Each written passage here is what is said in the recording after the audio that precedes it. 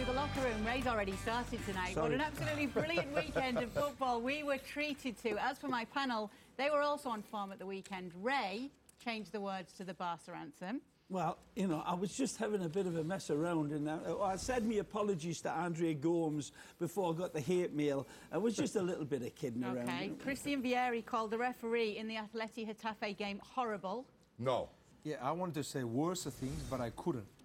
Worse things. Worse things. Is that right English? Yeah, that's good English. Good English.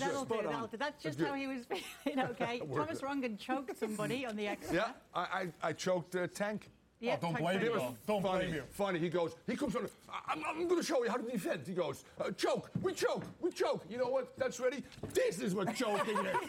Kill them. High five for that. High five for Matteo that. Benetti started dissing little kids for dabbing at the Artemio Franchi. That was horrible. Paul Pogba started this horrible revolution, and now this kid had no idea what he was doing. That seriously bothered me on air, Thomas. Dab. It was You know what a dab kid is. Yeah, I know. Thomas.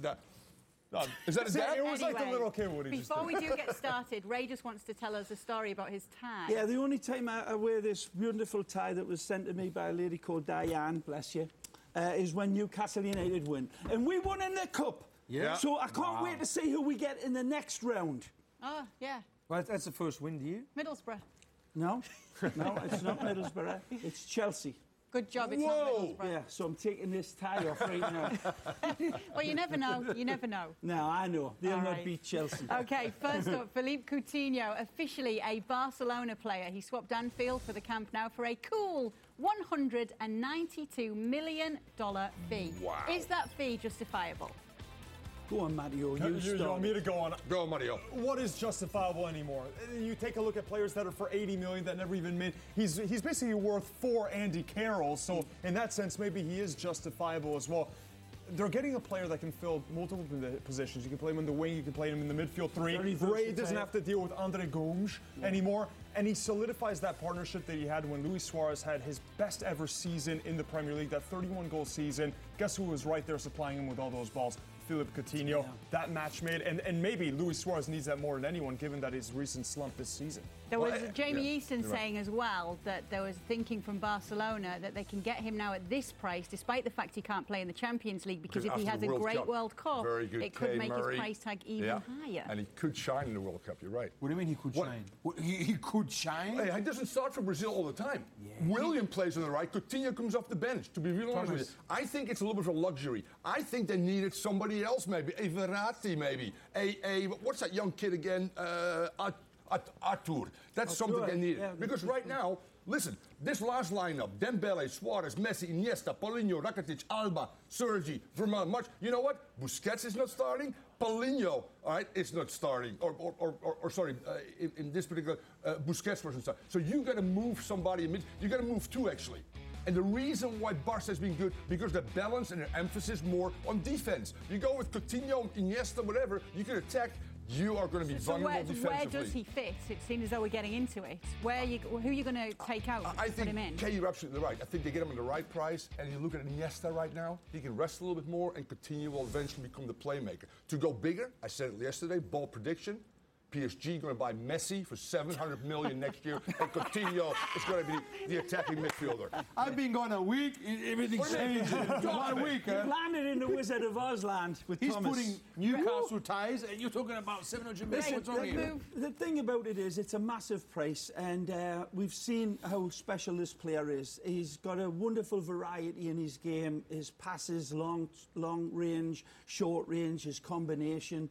He is fantastic. But Thomas hits on some points, and valid ones. How are they going to all be able to fit in on the pitch together? We've seen Barcelona with players like Coutinho that have been absolutely imperious. He'll fit right in. He's a Barcelona type of player. And as good as he was at Liverpool, this time he'll move up. He'll be a better player in Barcelona than he was at Liverpool, and he was brilliant at Liverpool. I agree. He's the third best attacker in the world. Neymar, Messi, and Coutinho. And Coutinho wanted to play with his idol. That's Messi. You have to understand one thing, Thomas. Barcelona buy attackers. Real Madrid buy attackers. Spanish teams, they're going to buy attackers because they want to attack. They don't want to defend. They don't think about defending. So they brought one of the best attackers that was on the market. It certainly is. One of the things he's going to have to adjust to, and one of the things he will have to learn, is the Barcelona way of defending, which this Valverde has got them, as Thomas says, doing it in a different way with a wonderful balance in midfielders that are more athletic and less gifted than this player.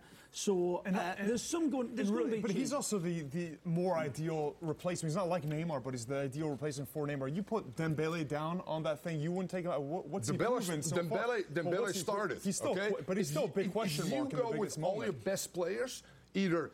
And Ray said it before, Rakitic is maybe having his best season in the top three players right now. Yep. Paulinho's great, Busquets, Iniesta. Two guys you're going to take out of his lineup to accommodate Dembele and Coutinho. But that's okay, because last year, Real Madrid, when they were all conquering, they had that competition for places. And we saw what it did for them, that in the year before as well, where they were all conquering. It's great players keeping great players out, raises the level. Have Real Madrid got that? They don't. This year, that isn't there. But, I know I was talking about Coutinho, Mario, but this situation with Real Madrid, you see the other side of the coin. He doesn't have a bench he can trust. He doesn't have players that can come in and keep the maintenance of a high performance. He's got them now, and this isn't finished. And come the summer, I think there'll be 2 or 3 other big names arriving. On that point, a Real Madrid Gal 11, a lot of people would not probably even put Isco on it. Isco is maybe the second best player in 2017 behind Messi. Sure. Same thing with Coutinho. You find a way to slot him in. He's going to play somewhere. Dembele, to me, is still a massive question mark. He has to go instantly into the lineup. But Dembele, when Coutinho's going to play, he has his technique is like Messi's technique. Yeah. They talk the same language. So he's going to be playing all the games. Dembele is going to start. He's going to come off the bench. But like Ray said, they need a big bench. They need a big bench. They have so many games. So Dembele maybe is going to suffer a little bit more, I think, out of all these players. Sure. If Suarez maybe is not scoring, like it happened at the beginning of the year, someone else is going to play in his position. I think it's good for him. Mario says, you know, he can play in 4 different positions as well, Very Thomas. versatile. So he's going to be having that versatility. Do we go back maybe to the Xavi Iniesta time with Coutinho and Iniesta in there as well? You know, I think he's going to play on the left. Underneath Messi as well. Maybe that's a good depends on point. the And by the way, he's wearing number 14. Cruyff. All right, Rip Johan Cruyff. That's a big number, by the way. Massive number. OK, let's move on to talk about Real Madrid then, seeing as though we've been touching on them. They dropped more points in their first Liga game of 2018, and in the 17 games they've played in La Liga so far, they've somehow ended up 16 points behind Barcelona. Now, granted, they were up against a Celta side that we know are battlers. They'd already played in the Copa del Rey against Barcelona, albeit a Barcelona reserve team. They got a draw in that one, and they got a draw in this one as well. There was no Bale, he was injured, no Carvajal, no Sergio Ramos. Oh, look at this. Sorry, no Benzema. Bale came on because Benzema was injured. Look at this game. goal. But this goal from Daniel Vaz started the proceedings. There was way too much to attack in this game for Celta Vigo. Real Madrid should have known better. The warning signs were out there after this team played against Barcelona and ran them down to the wire. This was a dangerous side. Real Madrid started out very well and had some good performances defensively, and they were missing some big players as well. But no excuses. This team has got real problems now. I honestly felt as if Zidane would get the players back up to snuff and really start playing at their operatic high note. It hasn't happened. And Benzema, Cristiano, they just, you couldn't find them with a searchlight. They were terrible. Well, maybe they deserved actually a loss, because it might have been a second PK on Aspas with Marcelo. And Navas comes off his line. He's on the 6-yard line when a PK is being taken. According to the rules, it should have been retaken. But you know what? Zidane has become a guy that I look at and go right now, you've lost my confidence. Yeah. Because it's all positive. We don't need players. Come on. You can't continue to say that. Okay, but let's know one thing. In Spain, 2 teams win the league. One's Barca, one's Real. Real's not going to win every year. No. Or it's going to be Real or Barca. They're very sloppy this year in the league, but not in the Champions League or in the World Cup. We'll see about the Champions League. PSG's coming up with their... What's the boss going to do? I mean, it's reached a point now. He's trusted these players too much. I felt as if it was the right thing to do. They're not responding. He can't look at his bench and say, they're in now because I think they'll raise their performance. That's not happening. He won't take Cristiano out. He took out Isco in a game where Isco was the best player in a Real Madrid shirt and was still providing the threats. I mean, this problem for me, Matthew, Benzema is another one. He didn't play, of course, but Zidane now has got to be harsher on these star players. Yeah, but he does. The last two games, two halves, Jekyll and Hyde, right? Real Madrid in the second half especially, really laying down a goose egg. But right, it's not a mathematical formula. Ronaldo has 4 goals on 83 shots. He's scored a goal a game in his entire Real Madrid career. Is it a coincidence that a goal a game has led to all these titles? And the year that he has as many goals as a center back from Alaves is the year that Real Madrid are 16 points behind Barcelona. I put down too many stars out of form, lack of fitness, no impact from the reserves, and poor game management by Zidane as well, with Isco. Marcelo says we're doing all we can. It's just not going right for us. Are they doing all they can? They're doing what they can. But like I said, from August or September, they're missing 2 key players that were on the bench last year, and they're not there anymore. Right, they scored 31 goals and 50 assists, something like that. Right. No, 20 assists. That's Morata and Rodriguez. So when they... because like the Celta game, when they had problems, 2-2, you put on Morata and James Rodriguez, and they scored and resolved the game. So no one says anything, then you get the 3 points. They didn't replace them. They brought in Mayoral, who plays in the Copa del Rey. Mariano, by the way, another guy they let go, is now scoring a goal a game in Lyon. Yeah, Have you seen him in Ligue 1? He's been brilliant. Decent. Yeah, but now we're looking at a Zidane situation where there's a problem. There's a big, big problem. I think their most fervent fans, the Madridistas that had full faith in their team and in the manager, are looking at this now. Something has got to happen. Ray, you get a number 9 and a number 10.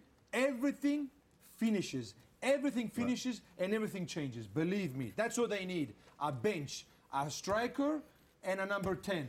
When they have problems, they change. They don't need anyone. Right. He's saying, he's literally saying we don't need to be. He doesn't need a goalkeeper, that's for damn sure, and that's the one that's most touted. They will have a tough time breaking in the top 3 this year, I think. You guys have to understand, a coach that has won everything in the last 2.5 years with this team is never going to say on TV, I want someone, because you're going to die with this team, like he will do. Okay. But it's not like... We've got to move. We've got to go to a break. The president and him have got to have a meeting. They've got to have a little powwow. Okay, we'll have some fun with what were you thinking when we return. We'll also turn our attentions to the Serie A title race. You can talk about Real Madrid in the break.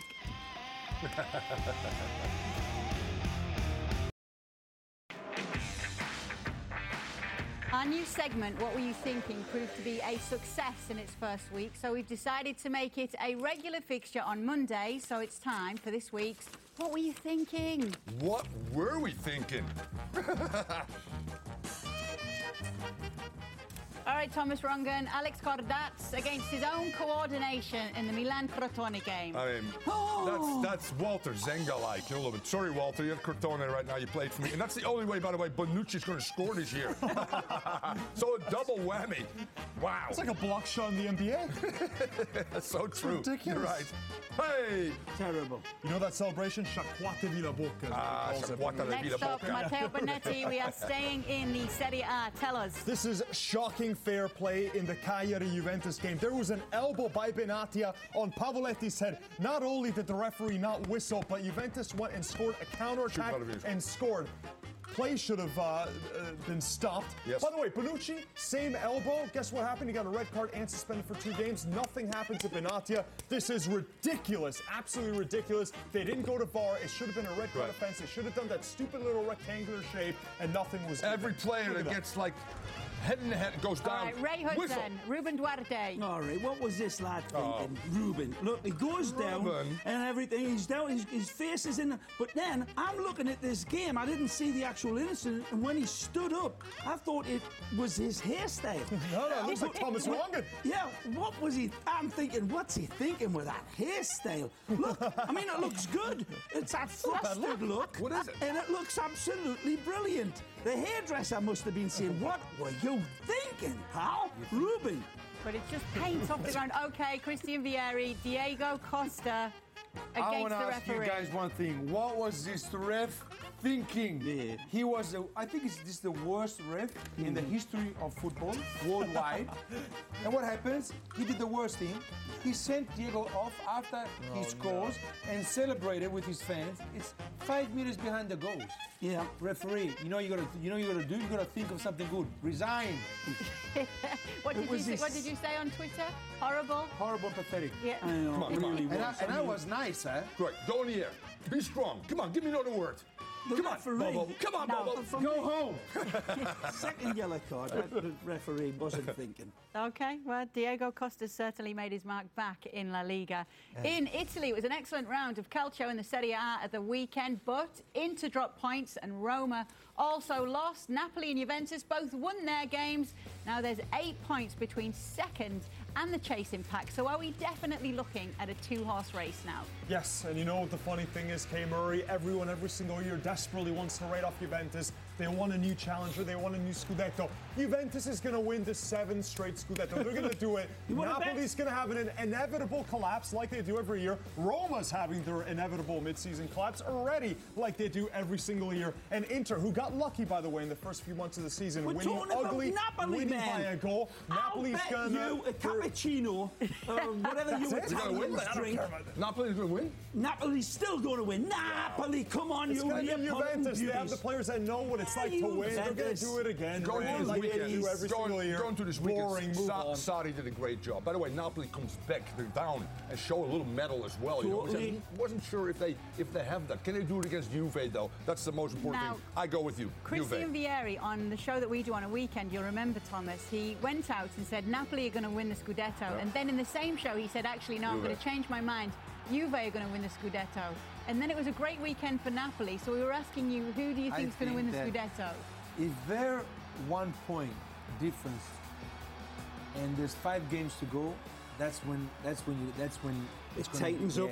When it tightens up, and Napoli have to win because they're not used to winning the last 3, 4, 5 games to win the Scudetto. Since they were born, the teams defense at the end of the day, they're used to playing these games. I want to see the last 3, 4, 5 games, maximum 5 games, where they are, and we're going to see if Napoli can cope with the pressure. In my opinion, this is the last season Napoli can win the Scudetto. Their biggest stars are getting older. Dries Mertens now is into his 30. Insigne is getting astronomical offers every single year. Napoli aren't a team that can go out and buy a €100 million player. They're going to lose these stars, whether through age or through the transfer market. This is the best current group I think they could ever assemble. If they don't do it this year, they'll talk about it for the next 15 years, by the way. The Dybala injury, which might be longer than we thought. Month and a half. How is it? Month and a half, exactly. It's 60 days.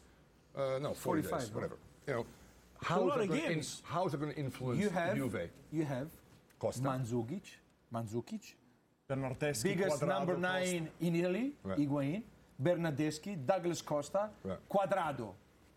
Costa has the assist on the goal as well. They're playing like this. and they keep the 0. With the cigar they're playing. You got Chiellini's breaking his head every game.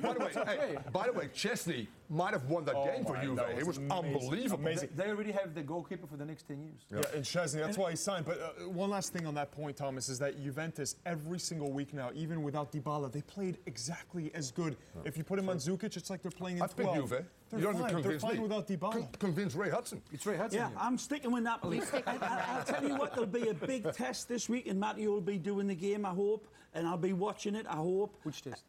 Against Atalanta. Who? Napoli. They play where? At Atalanta. Oh, I think. Then you guys are going to eat that. What do you call it? That cake that you eat.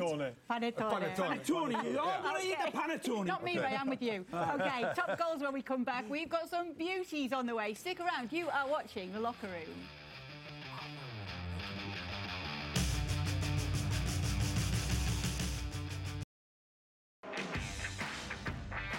It's time for our top goals now on The Locker Room. It's a mixture of goals from Italy and Spain this week, all chosen by the panellists. We will start with Matteo Bonetti, who's gone for one of the underdog sides, Benevento. Let me tell you the tale of Massimo Coda. His first goal this season was Benevento's first win. This is what he did in his second game in as many weeks. this absolute beauty right here, cuts it onto his left foot, blasts into the top corner. He had 2 goals and an assist, second consecutive win on the day of the Befana. The Witches can't stop winning. Torino Bologna we head to next, Thomas, for Mbanyang. Mbanyang, I mean, what a composure. The cut back is beautiful, by the way. Falcao with the assist, great run, great recognition. This is brilliant. Defender, where are you going? Goodbye. Thanks for shopping. Thanks for coming. Exactly, Bobo Vieri. Whoop. That's it. Nice That's a goal. stuff. Okay, Bobo Vieri, Daniel Vaz, Celta. This is the best goal in the last 10 years. Look at this. Come on, Bobo. Last 10 years. Look at this shit. One thing is when you score against little teams. One thing is when you score against a big team. The stadium's packed out. You're in front of the goals, and you just chip the goalkeeper. You need technique here, my friends. Man, it's amazing. Where's he? Is he German? Danish. Because was bist du? You know what was means in German. Yeah, What's that you thinking? What's up? That's exactly it. Ray Hudson, what a Seville derby this was. This is my type of goal. Watch the prettiness of the interplay between these players. Lovely kissing, dripping honey on it, setting each other up, and then the late arriving Dormici hits it home. But look at the construction of it. They take the time, they don't bang it into the mixer like you would in England. They play it, they wait for the exact moment. There's the late arriving run, and then Buddha Boos sends it on its way, and that's a fabulous goal by Dormici. Look at this one, Buddha Boos puts it in, and Kike Setien's got them playing. I will take all of your goals, and I will raise you Luis Alberto, the opening goal for Lazio against Spal. Look at this, settles it with his first touch. Lovely. And does all the work he needs to do. Any Murray. arguments? No, Okay, it's the first goal you've chosen that's good in the last 4 years. You're just jealous that you didn't get the best goal this week. That's what you are jealous for. Okay, so that was our top goals of the week. Any bold predictions from our panel after a brilliant week of football and some moving and shaking in that table? Atalanta 2-0. Wow! Against Napoli. That's about right. No. You're not going to go for your Newcastle in a bold prediction? Newcastle to beat Chelsea in the FA That's Cup. a miracle. Nice. It will be a miracle. Boys. I don't believe it. Here you go, Kay. This is for you, a women's national team jersey. wow. All right, more trophies than any other team in the world. World Cups and Olympics. Wear it proudly, Kay Murray. Here you go. Thank you very much. We got burglarised and I lost this US shirt, so did now you? I get it again. Thank you very much. Okay, Matteo Bonetti. Middlesbrough to win the championship and get back up to the That is bold, by the You could way. have got a little bit of a bigger size for Kay, to be honest with you. To be honest, just a little bigger size. That's just all I'm Really, saying. Ray? Really, No. Ray? You'll fill it out nicely, Kay. Hey, I've See seen you her in next time, Middlesbrough Matteo. in I have to jersey. put up with. See you next time. See you on Look Friday. swell, baby. Woo! What are we going to eat again?